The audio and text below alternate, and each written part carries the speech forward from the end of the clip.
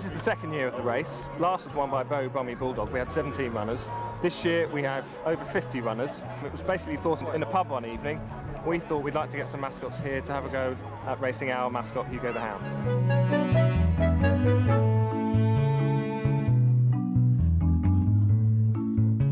My tip for the day is Ronnie Rhino from the Leeds Rugby League Club. I think he's well up for it. He's done a lot of stretching already today. He's quite serious about the whole thing. I think last year's winner will be difficult to beat, Beau Brummie. What makes a good mascot for this type of challenge? You've got to be early speed, good early speed. You've got to get out because there'll be a lot of trouble at the first fence, and you've got to have a lot of vision in order to meander your way through the other mascots.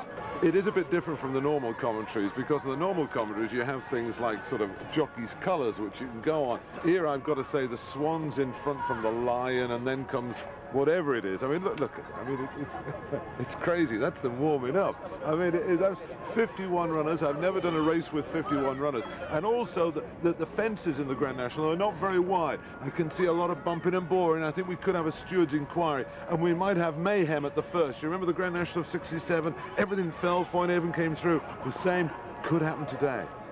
What's the going like today for this race? The going is officially good to firm. That has no bearing at all on the outcome. And if you see a few of these two, actually it could be rather, is that a duck or a swan out there? I don't ask me, and I'm the commentator, so what chance has anybody got?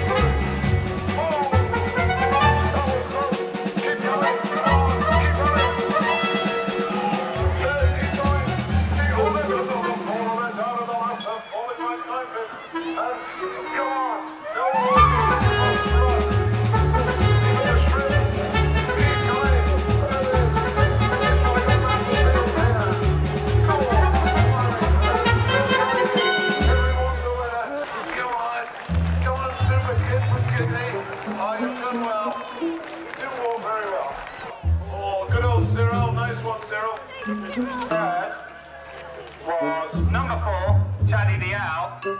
Are you Harry? Can you talk to me, Harry? No. 4 was Dr. Crop, number 15. 2. Dr. This way.